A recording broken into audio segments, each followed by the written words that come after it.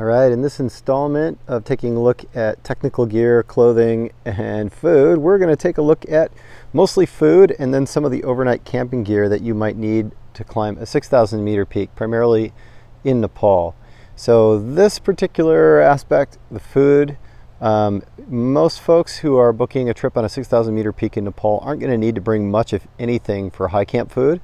That's all going to be provided by the expedition service, because usually you're not using a high camp, you're just using a base camp and then climbing to the summit. So if you're climbing Island Peak, Paldor Peak, Aconcagua Peak, Mera Peak, most of the very common 6,000 meter peaks, which are also sometimes termed trekking peaks, even though some of them might have technical climbing, most of them can be climbed from a base camp to the summit. And so all this food that I'm showing is not really necessary, because your base camp cook is going to prepare things for you. You won't need to bring things from home.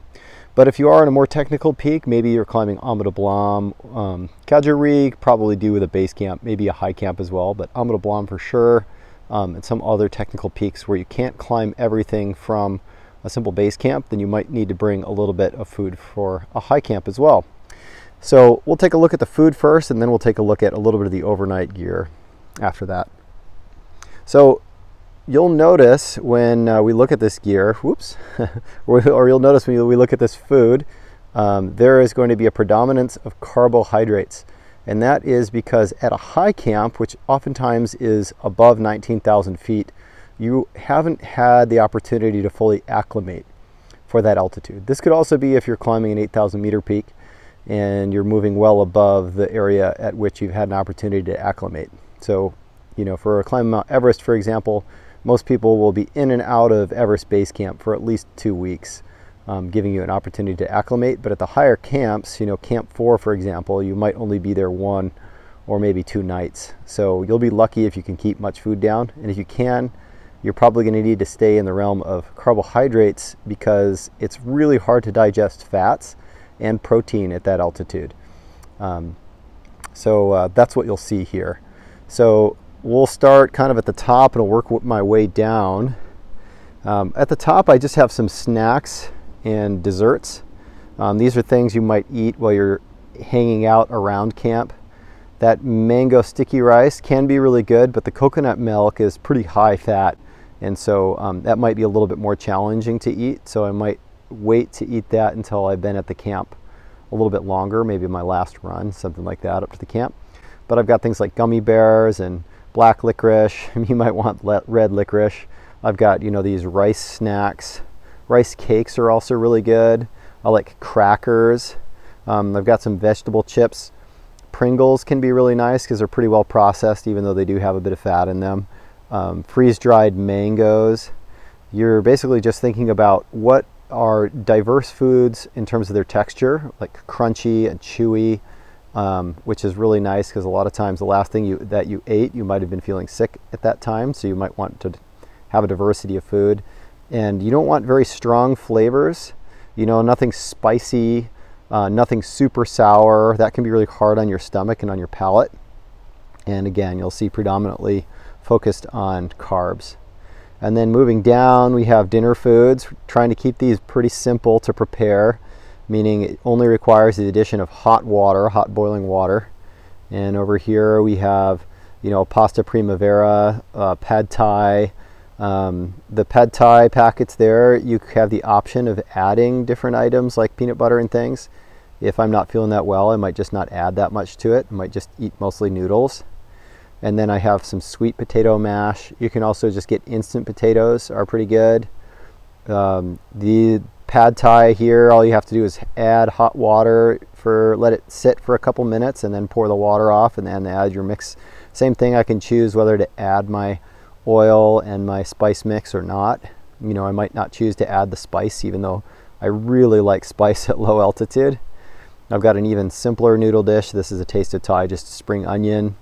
This over here on the right is a miso soup, and then if I'm feeling up for it, I can add some chicken packets. But the thing to note is I'm not bringing food that necessitates that in order to eat any part of it, I have to eat a lot of fat or a lot of protein. I have the option of kind of picking around the chicken and the pad thai, or adding chicken here, or just eating plain mashed potatoes, things like that. Sometimes I'll also just eat a breakfast for dinner, like simple muesli or cream of wheat or grits, something like that. That's plain and easy on my gut if I'm not acclimated that well yet to that given altitude. And then for lunches here, you'll see I've tried to do a combination of sweet and savory carbs. But again, you'll see it's going to be mostly carbohydrates. Once I'm acclimated, then I'll start eating more fats for sure. But in here we've got, honey stinger energy chews. We've got some green tea extract chews. I've got some stinger bars, some wafer bars and things like that. I've got plain bagels in here. I have pretzels with crackers in there, and there is some beef jerky in a packet at the bottom there, and then some almond butter if I'm feeling up to it. But again, these are not the lightest weight meals, and they're relatively bulky, but I'm just trying to ensure that I have some sort of calorie that is digestible to me, especially if I've had a gastrointestinal sickness, or if altitude has affected my gut. I'm not going to want to put anything into my body that I've recently tasted. So having a diversity of foods helps me stay nutrified up there, which can be challenging. And then we're going to move down to breakfasts. And I've done things pretty simple. I find granola and muesli treat me pretty well at altitude. And I have some granola that's sort of the pre-prepared cooked granola that's usually cooked in canola oil, so that's going to have a bit of fat in it. But I also have some plain muesli right here, and they've labeled the bag, so that doesn't have any oil in it at all. So if my gut's not feeling that great. This does have a bit of fiber in it, however, and it requires a fair amount of chewing. And that can be arduous at altitude when you're worn out and it's cold outside. You might not be able to feel your lips very well. So there's also cream of wheat here. You'll notice that there's already been non-fat powdered milk added. I'm a big fan of having a lot of fat at lower altitude, and I'll add things like coconut powder or Nido, which is powdered whole fat milk. But here it's all non-fat, and then I have powdered sugar, or in this case I've got brown sugar that I can add, and I'll add that not only to my meals but also to all my drinks, like my tea. I'm going to load up with sugar. And then I also have extra powdered milk I can add. That's a way of getting protein into me and being able to drink it, which I find is a much more manageable way to get calories in if I'm not well acclimated. And then along with that, speaking of drinking, I drink a lot of my calories. So I've got honey ginger tea here. I've got Gatorade packets, hot chocolate, a bunch of different styles of tea, sweet and spicy teas, and black tea. A lot of times the honey ginger tea and things like that are pretty spicy, that might be a little bit hard to palate for the first day, so I might save that for the next day moving up high or something like that, and have just simple black tea with some sugar and maybe a little bit of milk if I'm feeling up to it. Otherwise just sugary black tea seems pretty good. Some spare bags for repacking, and then this year I'm trying this out and see how this goes. But Scratch Labs makes this super fuel mix, which is a combination of simple and complex carbohydrates, and they advertise that it's not particularly salty, which is really helpful at altitude because salt is a blood thickener, and your blood already is quite thick at altitude. That's one of the ways that your body prepares for altitude, as you increase, you pee off a lot of your liquids. So you don't necessarily want to thicken your blood any more than it already is. So it's not hugely electrolyte, or too much of an electrolyte drink. And it also, you notice it has 400 calories per serving, and it's not a really strong flavor. So all those things led me to try this out this year. I can't speak to its effectiveness for climbing at altitude yet, so we're going to find out. And just to be clear, I do a lot of long distance running, and I try to train my body to burn fat as fuel. But what I'm burning is my body fat as fuel. I'm not burning, fat in my stomach as fuel. So even if I've trained well, it doesn't necessarily mean I'm going to go out and, drink olive oil at altitude, or I'm going to go out and I'm going to drink or eat, fatty lamb up high or something like that. Once I'm acclimated, I can do that. But I'm burning my body fat, not using my digestive system as part of that process. I've got a silicone bowl here with a long spoon, and then we'll get into some of the camping gear. This I didn't talk about previously, so comms on the mountain. There's a few different options. You know, radios are really nice within your party, and they tend to work reasonably well up and down a mountain as well, especially if you have line of sight, but not always. Garmin InReach devices can be pretty sweet. That's a satellite texting device. The drawback is some insurance companies, in order to get, say, a helicopter evacuation, they want you to call them and confirm that the mode of transportation that you are using is okay by the insurance company. So a helicopter insurance or a helicopter transportation service, for example. And so it can be complex to communicate by InReach device for some of those insurance companies. You could go with a plan like Global Rescue, which has value-added rescue insurance or rescue services on top of, you know, IMG's standard insurance, travel insurance, and that might be a good way to go. And then oftentimes you can communicate by InReach to Global Rescue. Otherwise, you might need a sat phone. So this is a pretty affordable sat phone. It does not work in the Americas. Won't work in North America, won't work in South America, and there are some unique things to know about satellite phones and their satellites, whether they're sort of stationary satellites or try to maintain position, or whether they are, you know, orbiting and changing position. But this is a Thuraya XT Lite phone, and this one does work in Nepal, and several expedition agencies use this one in Nepal. So I've used Iridium's systems before, so we're going to try this one out. It was recommended to me by a friend who runs expeditions in Nepal. So I haven't used this particular phone before. I've used Global Star and Iridium previously. And then we've got, you know, just some random things to keep in mind. Toilet paper, you're going to need to bring that with you from, you know, the last lodge in a lot of the cases, or from home if you're not going to have time to pick some up in Kathmandu. You are unlikely to find it at many of the lodges for use in the restrooms, but you can oftentimes purchase it from shops along the route. Just depends on your route and where you're headed. I also have these compostable kitchen bags. This is one way that we're getting our waste off the mountain from high camps instead of leaving it in place. For those of you climbing peaks like AmaDablam, around Camp 2, you'll see just these fecal towers. It's a really sad situation. So getting your waste off the mountain is an important and responsible thing to do, whatever system everyone has for getting that out. And then we also have you know, go anywhere bags and some hand sanitizer there.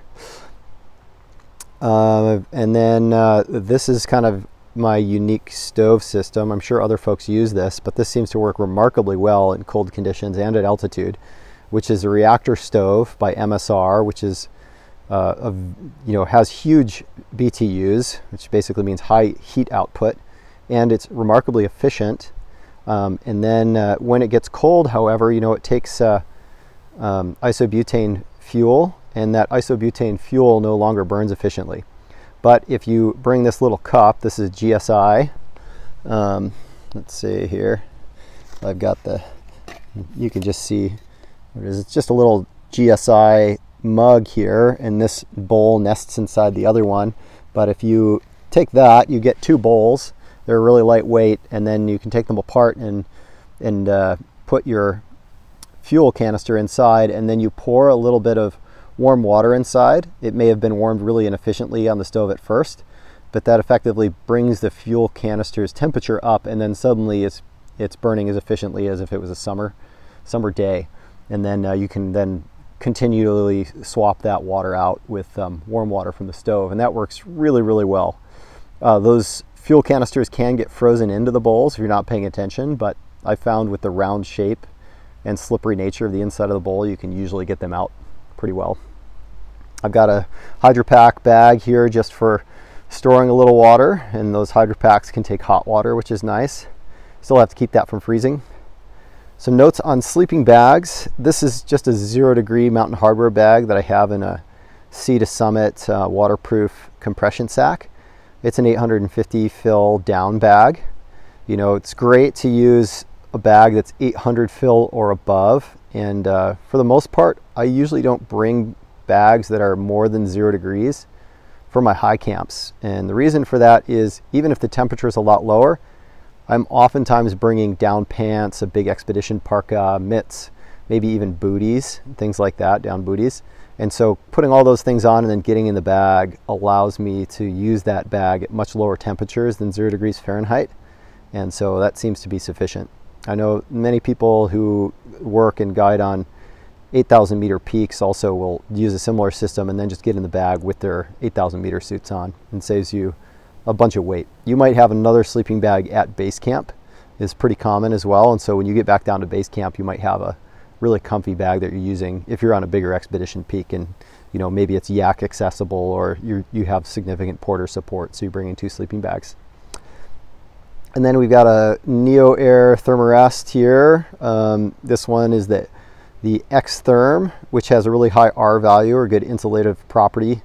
I find that alone is pretty good sleeping on top of. I also bring like a small piece of closed cell foam that's cut to the shape of the back panel of my backpack, and I'll use that as a sit pad, but also a backup in case my pad breaks. But of course, I always bring a field repair kit too. Pretty important. It can be tricky to get it warm enough, the pad warm enough for the field repair kit to work, but you know, in the middle of the day inside a tent, it can actually get quite toasty even at altitude. This is a pretty minimal tent I'm bringing out, just because there's a lot of technical terrain to get up to high camp. This is a MSR Advance Pro 2. It does not have a vestibule. I'm using that as a single person tent, and I'll cook in the tent without the vestibule. If I do cook inside the tent, I just need to make sure it's really well vented, because carbon monoxide poisoning is quite dangerous. There's been a lot of deaths from that. And I'll also need to vent it because the steam and water vapor can really wet out your goods inside your tent, like your sleeping bag. So you may even want to put your sleeping bag inside a stuff sack or a contractor bag or something like that, just to make sure it doesn't get water vapor all through it and freezing. I am bringing some stakes. I don't always bring stakes. You know, a lot of times I'll bring, you know, like small stuff sacks that I'll fill full of snow and berry. But you know, especially in the Himalayas, some of the higher camps, the snow can be wind blown and really hard to dig in. And these may not work. It depends. Sometimes I'll even anchor things with ice screws or pickets, but bringing these along gives me a few options for anchoring my tent. Using those as dead man, for example, can work. I've got a couple splints. You know, 1 splint would be enough. I've got 2 just because I'm out with a group here. And then I just pulled some of the string out. I've replaced all the guy outs on the tent. I find most of the time the guy outs that come with tents are really not sufficient for the winds that you have in some of the remote high locations. And that is a quick overview of some of the overnight camping gear and food you might need for specific 6,000 meter peaks in Nepal.